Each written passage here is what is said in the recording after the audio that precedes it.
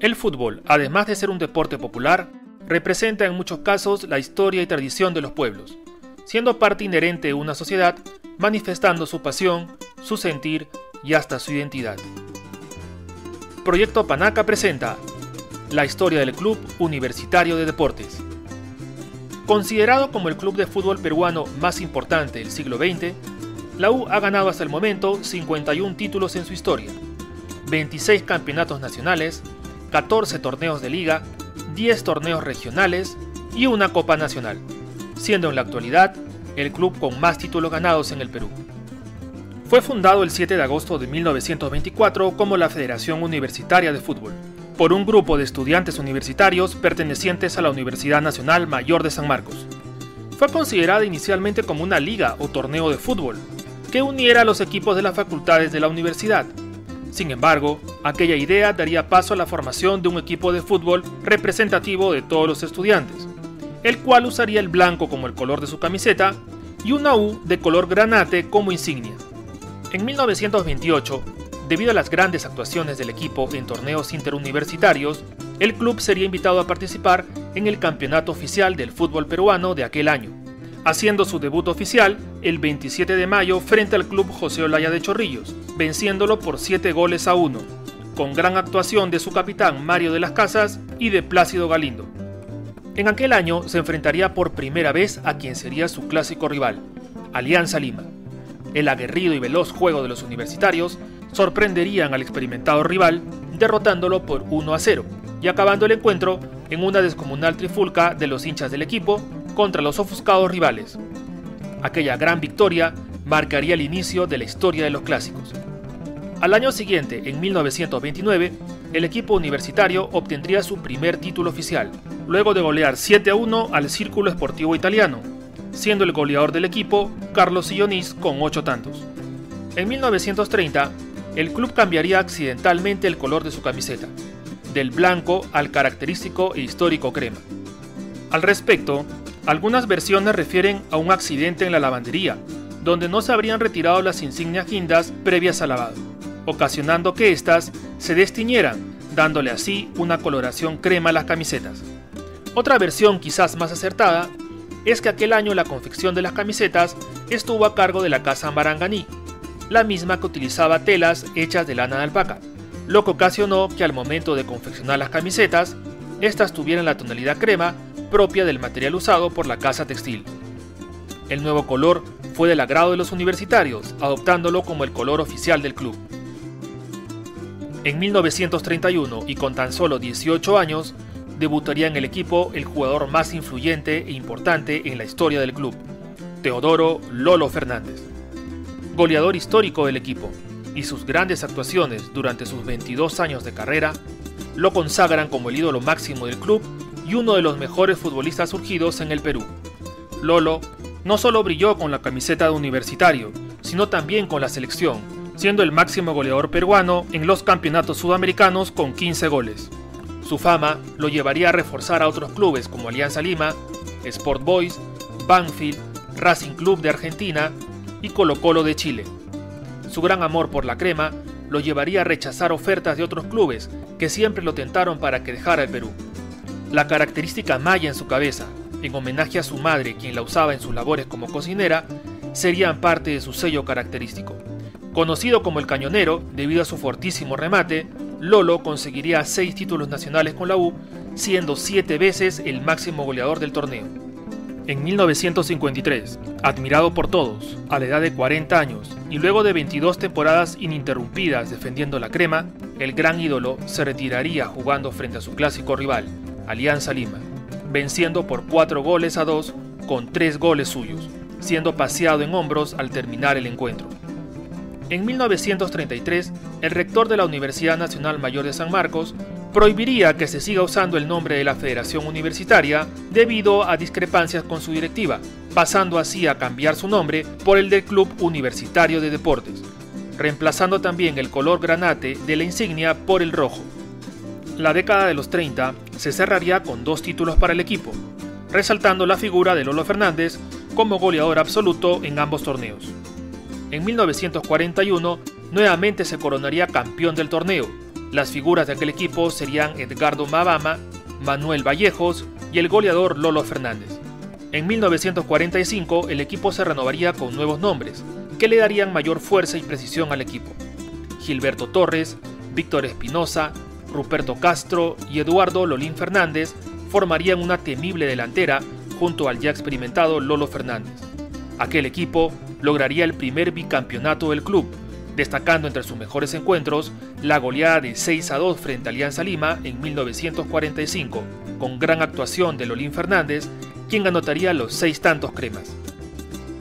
En 1947 debutaría a los 18 años otro gran ídolo del club crema, Alberto Toto Terry. Genuino heredero goleador del gran Lolo, Terry se destacaría por su extraordinaria calidad técnica y de regates, además de su capacidad goleadora. Terry se convertiría en el ídolo que lideraría al equipo luego del retiro del gran Lolo. Toto además brillaría con la selección nacional, llegando a ser considerado como el mejor mediocampista de la Copa América en 1957. Terry lograría un título con el equipo, siendo reconocido como goleador del torneo en 1950. El 20 de junio de 1952, el club inauguraría su primer estadio, el cual llevaría el nombre del máximo ídolo, Teodoro Lolo Fernández, ubicado en el distrito de Breña y con una capacidad para 4.000 espectadores. Un renovado equipo crema conseguiría el segundo bicampeonato para el club, resaltando en aquel equipo el arquero Dimas Segarra, José Fernández, Luis Cruzado y el goleador Daniel Ruiz. Para 1964, el equipo se coronaría nuevamente campeón, resaltando en aquel gran equipo jugadores como Nando Carrera, Ángel Uribe, Pelé Guzmán, Manuel Márquez y Quilo Lobatón, bajo la dirección técnica de Marcos Calderón. En 1966, procedente del club centroiqueño, llegaría otro gran ídolo crema, Roberto Chale. Su gran juego y habilidad técnica y su temperamento pícaro dentro del campo lo galardonarían como uno de los jugadores más admirados del fútbol peruano. Chale brillaría en la U, ganando 3 títulos como jugador y 2 como director técnico. Con la selección también brillaría en ambas facetas, resaltando su participación en el Mundial de 1970.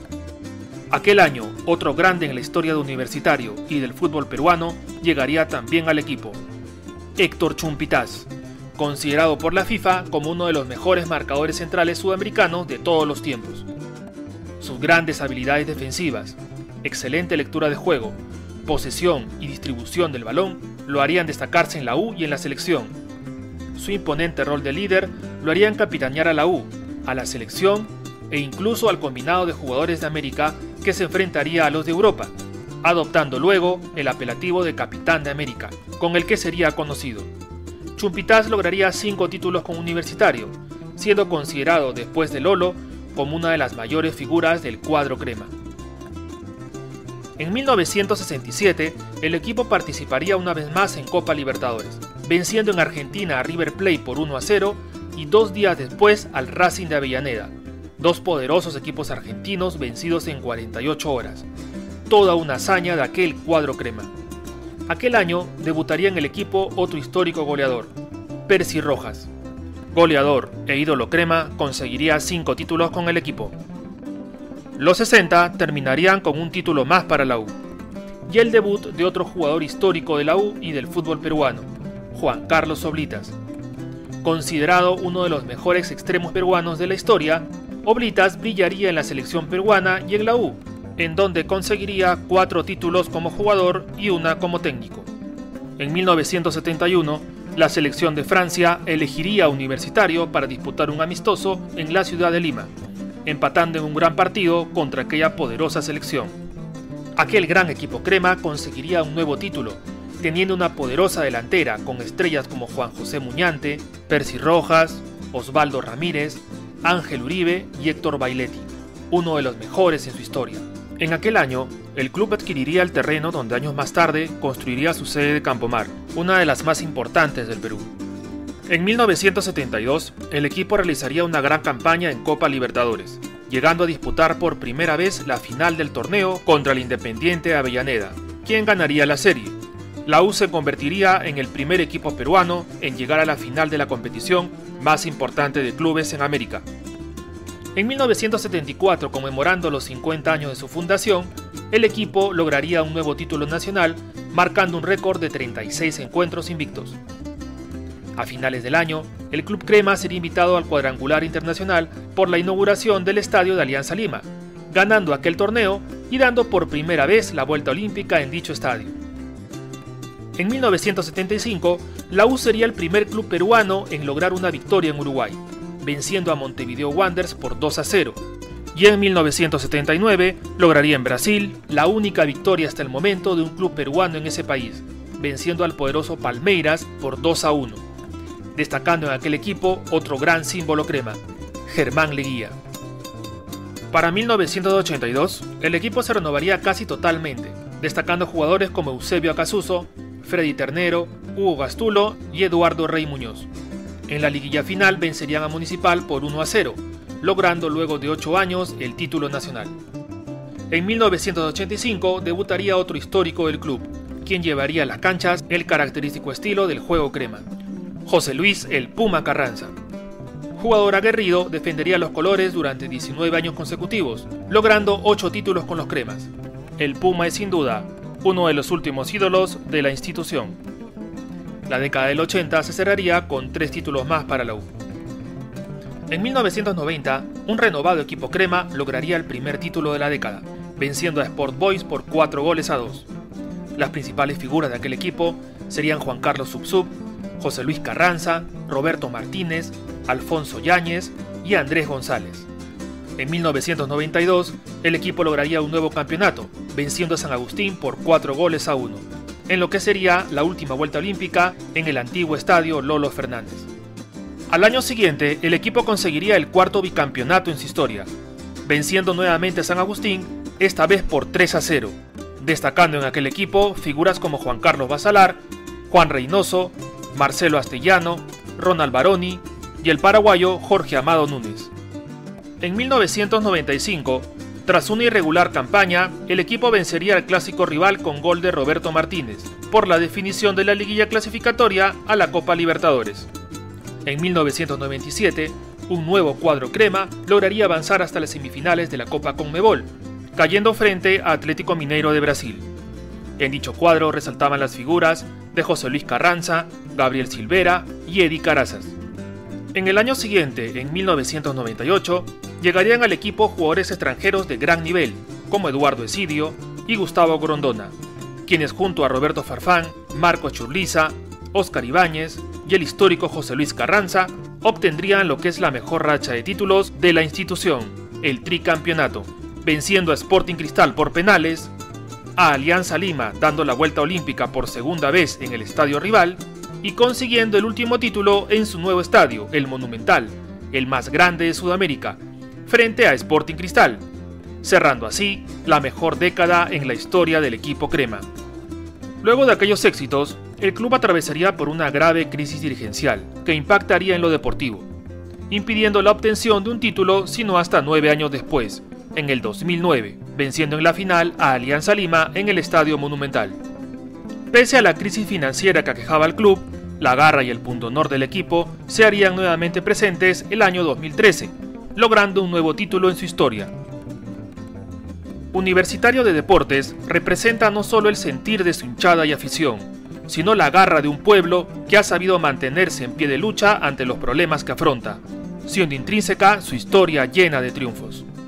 Mario Vargas Llosa, Premio Nobel de Literatura e hincha acérrimo del club, definiría con estas hermosas palabras al equipo crema. La U es mucho más que un club, es un mito, una leyenda, una tradición, una de las más hermosas historias que ha escrito el deporte peruano. Es un mito que nos ha hecho vibrar a lo largo de los años con sus victorias, que nos ha hecho sufrir con sus derrotas y percances, y nos ha hecho renacer en entusiasmo con su garra y pundonor. Somos Proyecto Panaca. Suscríbete, comenta y comparte nuestra historia.